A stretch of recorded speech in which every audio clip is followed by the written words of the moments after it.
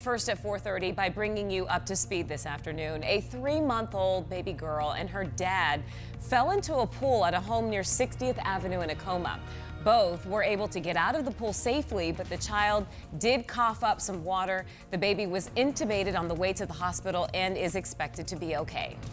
Man accused of running into a Mesa Police patrol car and injuring one of the Mesa police officers and 2 Maricopa County Sheriff's deputies had his first court appearance today. MCSO says Carlos Diaz was driving down Ellsworth Road in Mesa when he veered off the road, ran right into those law enforcement officers at the Circle K on Ellsworth and Broadway.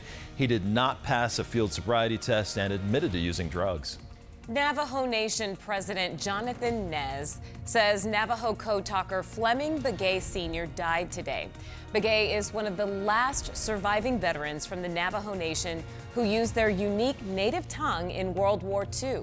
Begay served in the Marine Corps from 1943 to 1945.